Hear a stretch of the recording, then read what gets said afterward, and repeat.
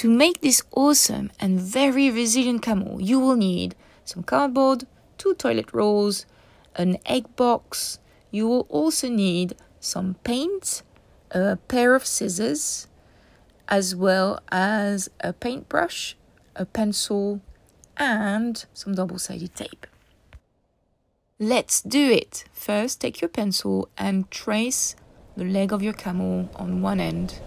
What you're going to do is you just need one leg and you're just going to press down and cut both legs together, and then trace over on the other one and do exactly the same thing.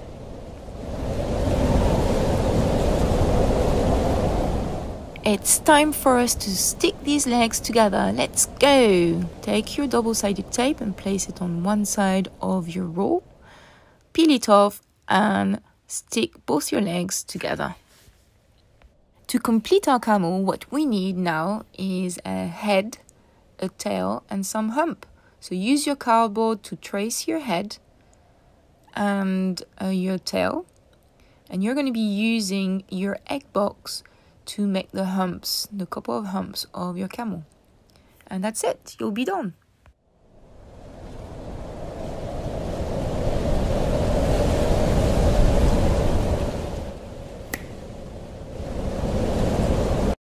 You're almost there, well done. So all you need to do now is add colors. So you're going to use a range of sepia and ochres as well as yellow to color your camel.